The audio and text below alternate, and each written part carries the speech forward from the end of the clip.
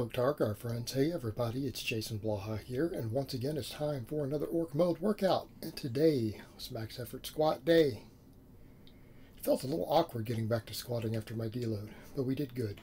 But you guys know the rules. Please click like down below before you watch the PR.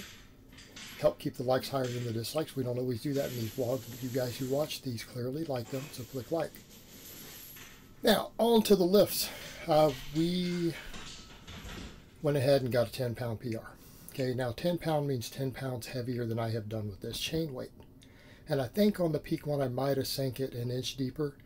I would need to pull the footage, but last time I did this chain weight with 10 pounds less, the depth was a little high. And I agreed. Other people called it, and I said, you know what, you guys are right. Some other coaches called it. And I graciously accepted their criticism. So we have to do that. When other coaches call you, it's not random people on the internet. When it's people who have lifts on the board, they coach other lifters, you listen. Okay? Random people on the internet, you ignore. Anyone who doesn't post their real legal name, doesn't prove they squat 500, 600, 700 pounds, or coach lifters who do, you should always ignore. Okay? You can ignore those people. They're idiots and their say doesn't matter. When real coaches do, you have to listen. I feel like I got it a hair deeper this time, but 10 pounds more with this weight. So that's what we want to see. We want to get these PRs. Now this was hard. This was a little grindy. Right? We started to see a little bit of form degrading a little bit on that because that was getting heavy for me. I felt like that was all I had. But again, PR. Because remember, I squatted 552 a couple weeks after that. So we're in the next training phase between deloads. So if we start PRing on these different chains now, when we get to that raw weight again in a few weeks, 4 or 5 weeks from now, hoping I get another PR. Went ahead and did my hip thrust. I went up 5 pounds for this because I did the, coming back from the deload, 425 or 5 by 10. I went up and bumped it 5 pounds. I'm going to see if at least every other workout we can bump this 5 pounds. Because I've already said when I can do sets of 10 with this with 500 pounds, I think I'll have my 600 squat. Now people say, how do you judge that? Well, because this movement uses all the same muscles, develops the muscles of the squat. So when our progressive overload reaches a certain point, we know our strength is increased. So for me, I'm working with 430 right now. With a 550 squat, I need that to go up 10%. Means when this lift has exceeded 10% more for work sets, exceeded it, because we probably want to exceed that, we know we're good. Now, people would say, well, that's like 475. Yeah, I'm aware of that. But we want a margin of error. We want to be close to 500. I think when I can hit that, I've got a 600-pound squat. Mainly because you can build your squat with a hip thrust. And this is where people who miss the vlogs miss out. I get people who literally come through and see the peak lifts, and I usually ban them for being stupid because I don't abide stupidity anymore. I don't tolerate it. I just have no tolerance for stupidity. I just don't. Like, I'm just not interested in helping those people. I'm not interested in their opinions if they're just going to be stupid. All you do is single lifts. No, I do 90% high reps. They don't watch the vlogs. Now, people who only watch the maxes, I really hope people don't think that that's how I build my squat, just doing those singles. That's where we test strength. That's where we build confidence. We do get some training effect from it. And it's all the supplemental work. Now, my hamstrings were a little shot after that, but I realized my glute ham raise needs to come in now.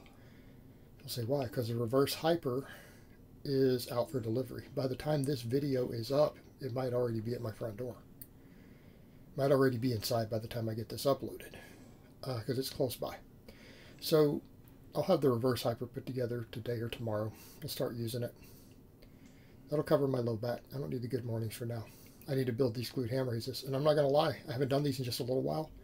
With my lightest band, the first set, my hamstring started cramping. I had to adjust my knees, find my angle.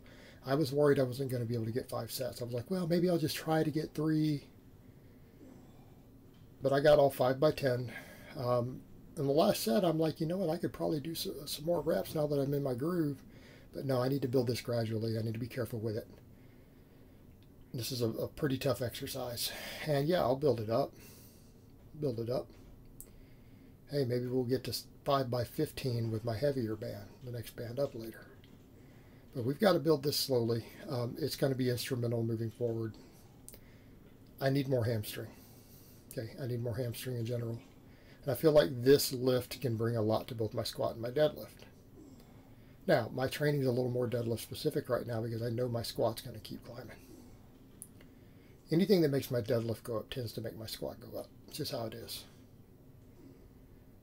So we're going to do this. Helps prevent hamstring tears. Helps build those hamstrings that we can use to kind of bounce out of the bottom of a squat. All right. Helps build my hips. But mainly it builds the hamstrings in a way that my other movements don't. One of the heads of the hamstring doesn't get fully developed on a hip hinge. It does here. Then I'll be able to do tons of reverse hypers from my low back. Okay. Hip thrust, glute bridges, reverse hypers, glute ham raises, rows. All right, that'll build my squat and my deadlift, particularly my deadlift. So we're good. But I got my 5 sets of this. They were challenging. My hamstrings are a little beat up because my hamstrings were a little beat up on that last set of hip thrusts. They started getting a little crampy, and I had to wait like 10 minutes before I did these. Then it cramped on the first set, but once I got in my groove, it quit. But they're beat up. Like I'm gonna have DOMs in the morning. Micro loaded my Pendlays. What does that mean? I put a fractional plate on each side. So I'm doing 5 by 15 now. I want to slowly load that up, and it doesn't need to load fast. It doesn't have to be a weight increase even every week. If I can add a fractional plate every month and keep this rep range, I'm talking 2.5 pounds. I'll be fine. And the first 3 sets were easy. 4th set I was having to re-grip. It was getting challenging. People say, was it your grip? Well, no, not just my grip. My grip is holding pretty strong now on these. I've built my grip up. My lats were starting to give out. Right? And then the last set, grip was giving out. But set 4, my lats were struggling to complete the set. So that tells me my grip is now catching up.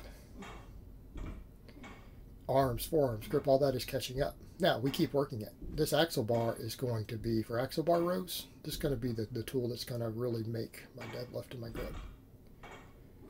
It's helped me tremendously.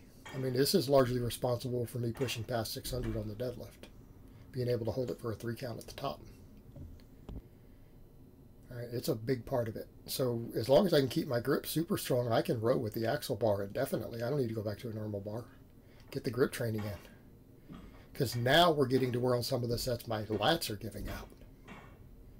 Mainly because of how strict I do it. Some people will say, you're not using a lot of weight. My back's bigger than yours. Because of how strict I'm doing it. I can flop around and do sets of 10 with 225. Doesn't work my back more than this does, though. It's just cheating. It's just cheating. And then I'm not getting all the isometric training from my back, and I can't do as much volume. It's about recovery. Stimulus versus fatigue ratios. This lift dominates. And especially because I'm going so strict, I have to use a lighter weight. It lets me be able to work with the axle bar. That brings a whole nother dynamic to the table. Brings another dynamic to the table. I would say this is one of those for a home gym, guys. $70 well spent for an axle bar. It's literally all this axle bar cost me. 70 bucks. It's a game changer. I'm serious. If you have a home gym, get one. Get one. It is worth every penny of it. You will not regret it. Again, the grip and forearm training, which I desperately need. I need anything for my arms in general, really. Not just forearms and grip. And then we finish off with my high rep band curls. And I do more than one set. I just do one set on camera because it's a great time to do it. My biceps are pumped and fatigued from the rows. This kind of finishes them off at the end of the workout. It's a great time to go ahead and hammer them. Those band curls. And I've explained before, it's also there to build connective tissue. It's not just about bicep, it's about building the lower tendon that is at risk of tearing on the deadlift. If you get your grip as strong as possible, get your technique dialed in, build your tendons up, and you don't abuse the wrong drugs, bicep tears are not as common as you would think. Okay. And I did a video for you guys the other day showing how to prevent arm bend. Did a detailed video. A lot of it hasn't get as many views as it should, but tons of people have said in there already. It's a client tutorial that is the best deadlift tutorial they've ever seen. Okay, use it. That'll help. We pretty much took these to failure. I'm obviously going to do other forearm or grip work today and at least 2 more sets of these.